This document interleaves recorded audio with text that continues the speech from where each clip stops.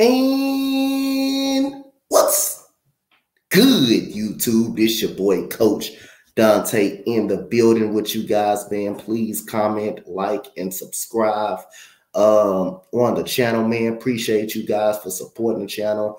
I really appreciate you guys for always tuning in to the live streams.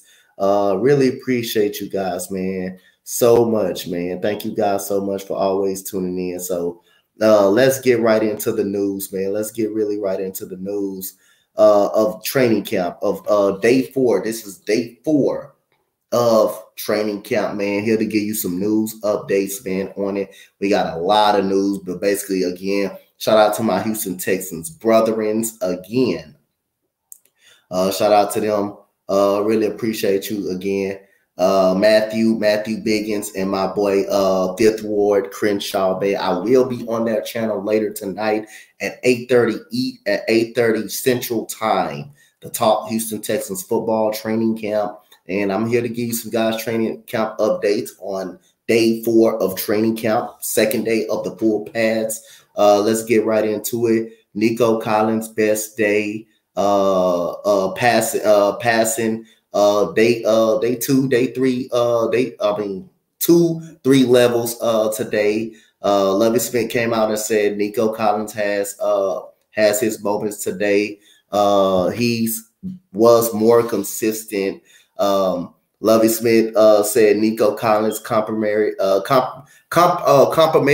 basically Brandon Cooks perfectly, and says he's a big guy that can run, block, and leap for post practice. Nico Collins, after worked on this position pretty much. There are still areas that he can improve on. For Nico Collins, tipsy is multiple times, over his own foot, coming out of breaks, coming out of cuts. He has trouble coming out of breaks, coming out of cuts. Texans and Nico seems to realize it, are still working towards the final goal. Forgot to mention Nico. I recall seeing him run short routes today. Very smart. He's massive. That defensive have keyed on him at practice. Improvement as well. So one-on-ones today, that was brought it up. Chris Moore didn't catch, one of the few passes Chris Moore didn't catch. Double caught ball between Tremon Smith was blanketed. Tremon continues to fight to rip balls out of the air. Competed. Chris Moore had the ball coming again later. Could not tell if whistle blown or crossed the end zone. So Chris Moore did drop a pass in the end zone. Did drop a pass by the end zone. I believe he fumbled the ball by the end zone area. In the end zone area for Chris Moore. Jeff Driscoll, who had the two first days in pass for Jeff Driscoll for today. You have today drop back passes in the bucket to Seth Green. That's just that he's talking about Jeff Driscoll right here. So was okay today. That's Begin said he's a third string behind Kyle Allen. Basically, Kyle Allen is the backup quarterback behind Davis Mills. Steven Nelson is fun to watch anytime in a rep. He's up on the line. Press coverage is basically playing. Steven Nelson's playing press coverage every single time. He's fun to watch. DBs to beat him.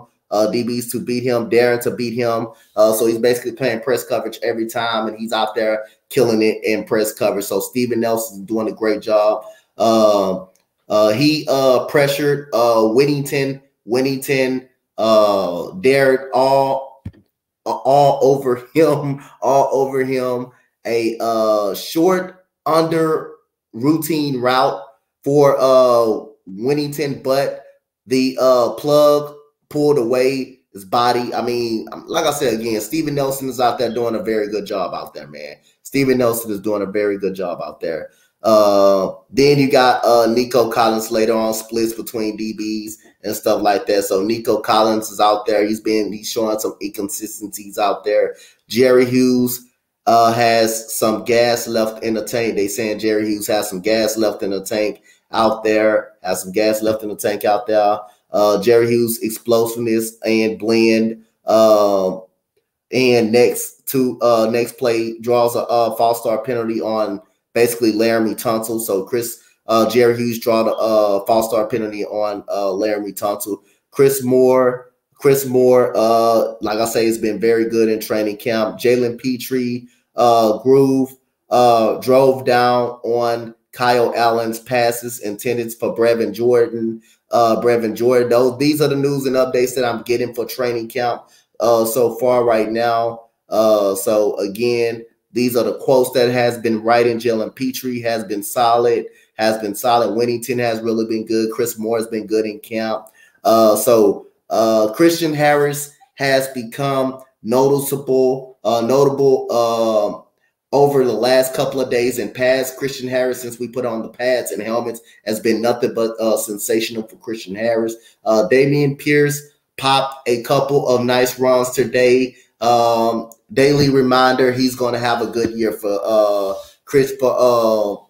Dameon Pierce. And Dameon Pierce right now in the pads has been very, very good, been very, very dynamic. I can't wait to see Dameon Pierce on the field this year. Dameon Pierce has been very good in training camp. So basically they're telling you the reports on these players. Nico Collins have the tendencies basically to come out of his break slow, trip up on his breaks, not get separation a little bit, but he also has a good big body frame that can catch a lot of jump balls, and he has some work to do.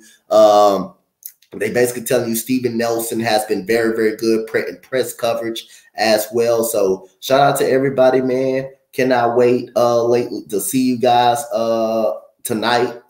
Crenshaw, shout out to Crenshaw. Shout out to Matthew Biggins, man. I will be on that 8:30 Central to talk Texans football with those guys, man. Right after practice. Comment, like, and subscribe if y'all like this video. Give me y'all thoughts in the comment section on these players that I just named. I was really showing some improvement, and give me some of the players in the comment section that's showing you guys some love, that's catching your guys' eyes as well. So comment, like, and subscribe. We up out of here. Shout out to everybody. Go Houston Texans.